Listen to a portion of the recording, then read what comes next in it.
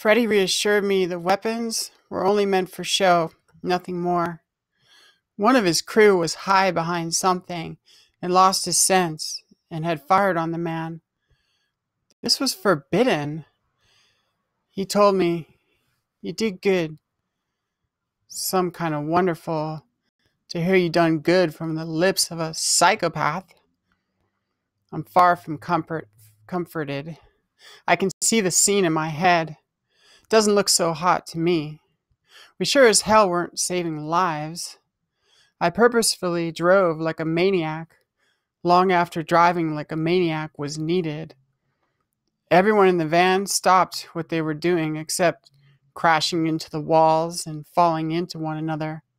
They started to curse me out in uneven, agitated tones, but Freddie shushed them all. He played that calming card on me, deconstructed my temper, but only after scolding me loud enough so everyone could hear.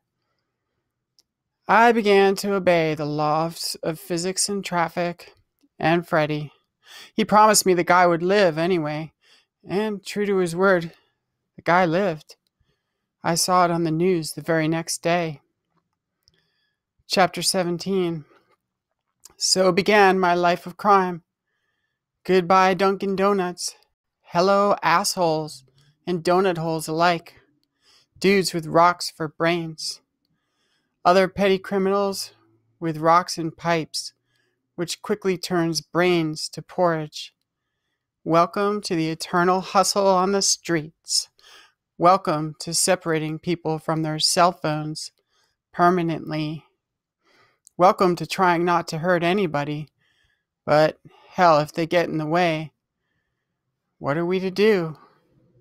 They got in the way, and that's on them. Fierce. Welcome to a world of mostly hard types who could care less.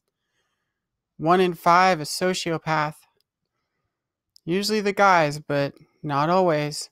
Watch out, honey, 'cause the chicks who have not a feeling in their heart for her soul can break out in a spree of some of the worst crimes you've never seen.